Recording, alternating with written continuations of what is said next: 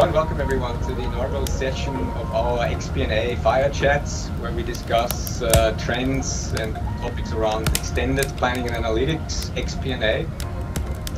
And our topic today is a very important element of integrated planning, procurement analytics. And for this, I'm very excited to have as my guest today, former colleague who also hails from the country where I was born, Austria, and even the same city, Vienna. A veteran in this space who has implemented integrated planning for a long time, and who is also an expert for procurement planning and analytics. And I would like to welcome Alex Hein, the CEO and founder of Smart PM Solution, to today's session, and hand over to you for a quick introduction of yourself and the topic. Yeah, Martin, thanks for having me today. It's a pleasure to be a guest in your first Fireside XP&A Chat. So really an honor. Yeah, my name is Alex. Happy to meet you all, guys. I've been working in finance departments for more than 25 years now in different roles. And I'm in charge of finance of my own company. So for me, it's really a passion, extended planning and analysis, as we call it. As you can see on the screen, hopefully that works. This is our product family, which is living extended planning and analysis. For today, the topic is procurement performance management, which is part of the whole supply and demand balancing approach. So it's pretty much very connected to sales and operations, project performance management, and supply chain. But there is a lot of more to be shown throughout the next Fireside Chats. Thanks a lot, Alex. What are currently, the key trends why procurement planning is becoming more and more important? Yeah, the thing is supply chain, volatile price development. Prices are going up everywhere. So we hear and we see from a lot of clients and prospects that they complain a lot about their supply chain issues, especially with certain vendors, especially when they long to procure key products or components, for example, like chips, whatever you name it. So it's really a big issue for all companies in manufacturing. And the same goes for those companies supplying skills, so in the service sector. But here it is more about finding the right resources and the skills for their teams. I just had a chat with an Austrian CFO who told me that at the moment there's a massive issue with energy prices, where the energy prices have gone up 100%. Have you seen this in your experience as well, and would this kind of solution support this challenge? Yeah, absolutely. So the idea of our supply chain management, procurement performance management solution is to include internal, but as well as external resources and key players and market analytics to predict prices, to combine human and artificial intelligence to basically show up with price forecasts and to include price forecasts with expected demand changes and balance that in the sales and operations approach. Cool. And can you show us a few things how these kind of applications work? Yeah, my pleasure. Sure. So we have built this landing page, or main menu, as we call it. So looking into procurement performance management, you see we address different roles, like typically the procurement and analyst, then finance guys, the CPO, category management, and typical buyers. So basically, it's very much about working with initiatives of looking into savings and spend trends, taking decisions out of this analysis, looking into future prices, and simulating, providing what-if analysis, working with different scenarios. So if we look basically, first of all, into this fully integrated XP&A workflow, we are looking today into sales operations, procurement, which is part of this big picture of this overarching XP&A approach.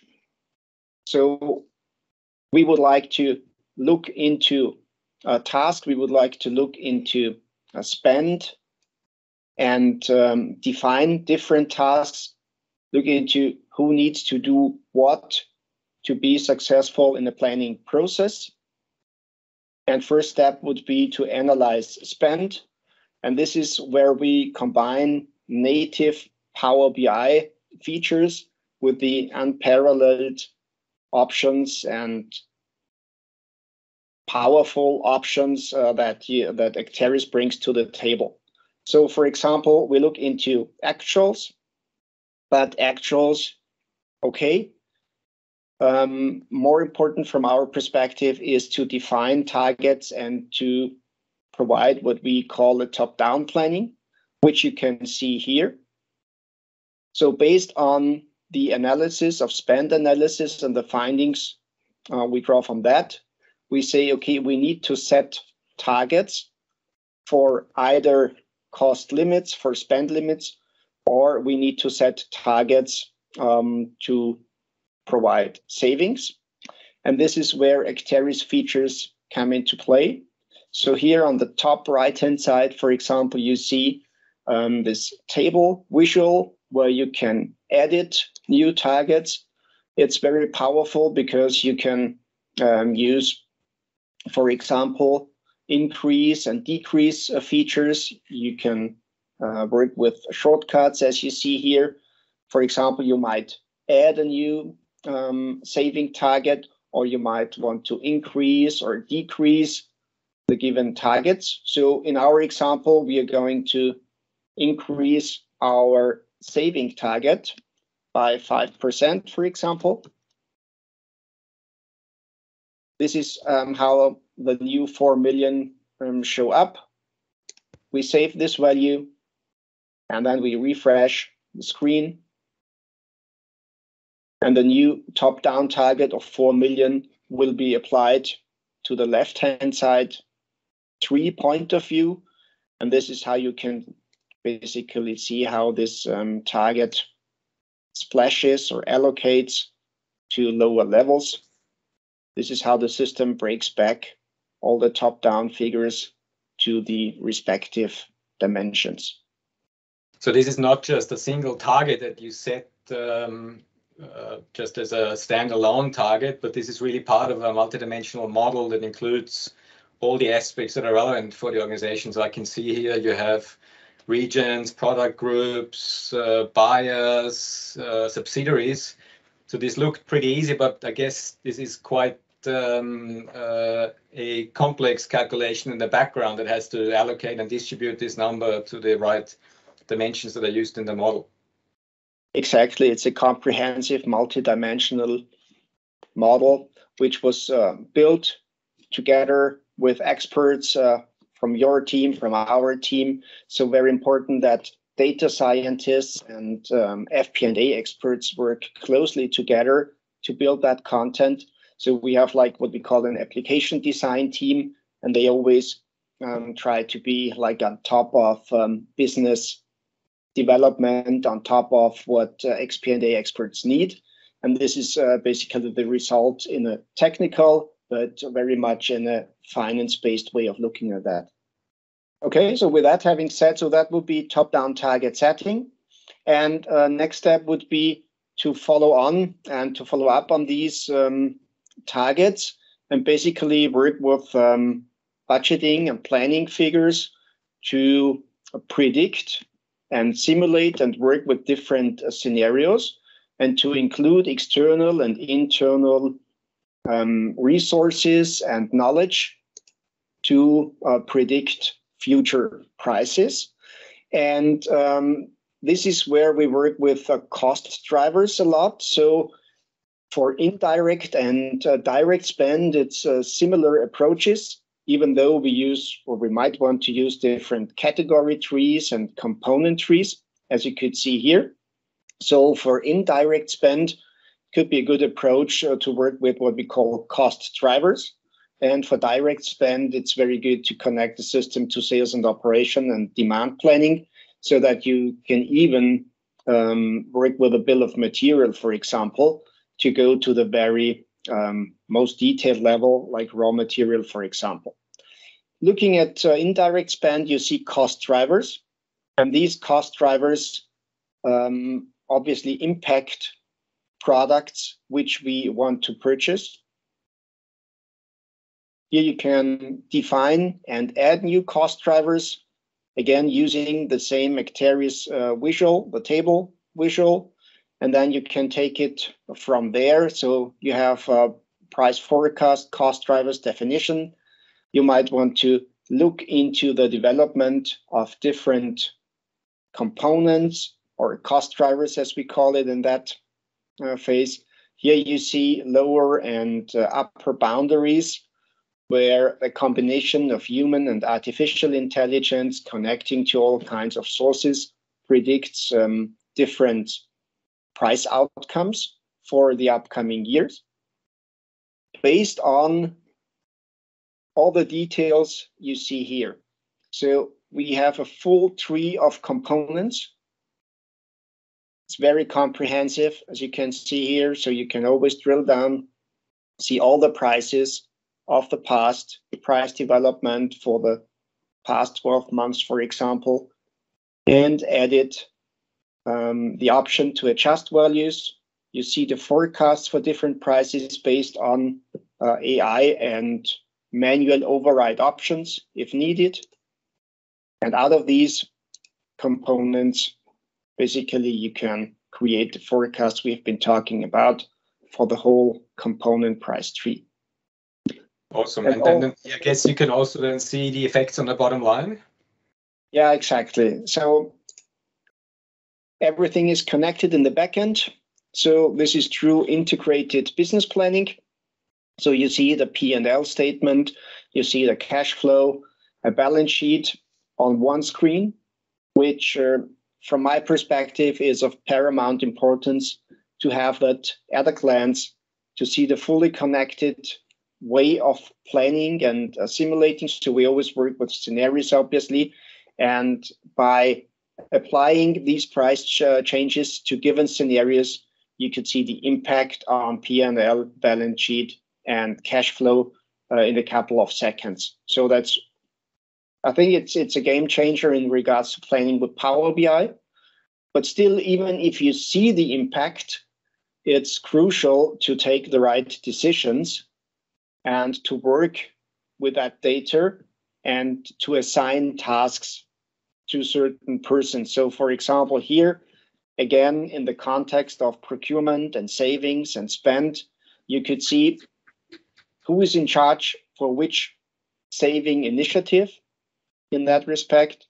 These initiatives or saving approaches or tasks could be in different stages, like in a regular sales funnel, but this funnel approach would be applied to procurement.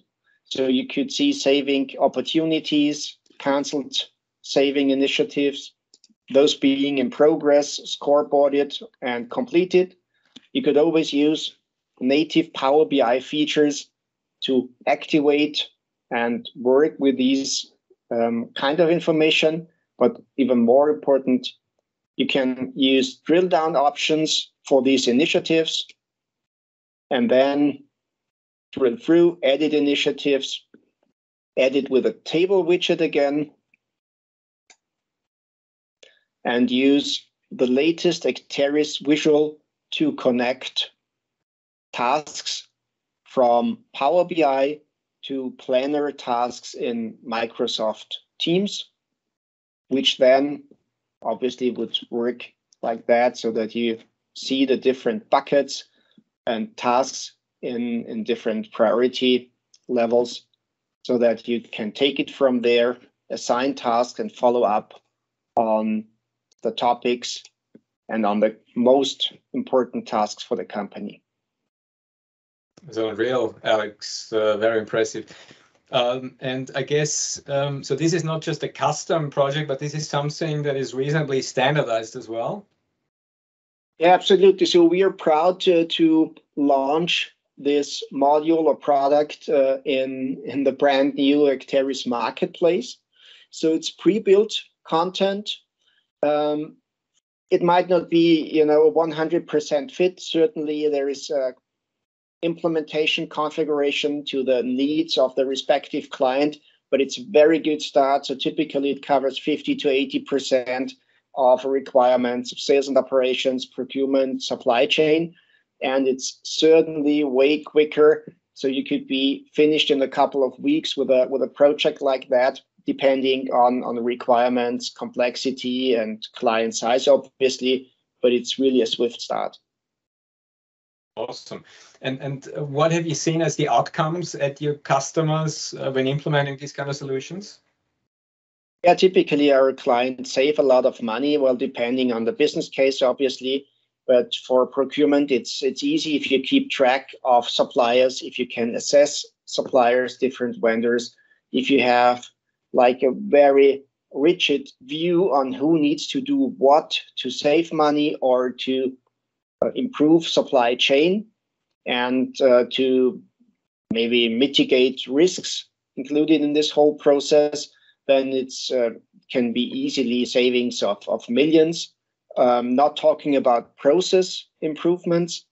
We have one client who uses this tool for project performance management, and they free up time and resources from project managers, which they can then use to work on different projects and to make money with projects. So they are talking about an EBITDA impact of $500,000 per year. And this is a 300 employee company. So you might want to translate it to different sizes. Awesome. Yeah, I think that's a very good, very impressive ending to this session, which I found super interesting. Thank you very much, Alex. And what you guys have done there is absolutely impressive. I think it was a very worthy initial session of the extended planning and analytics fire chats.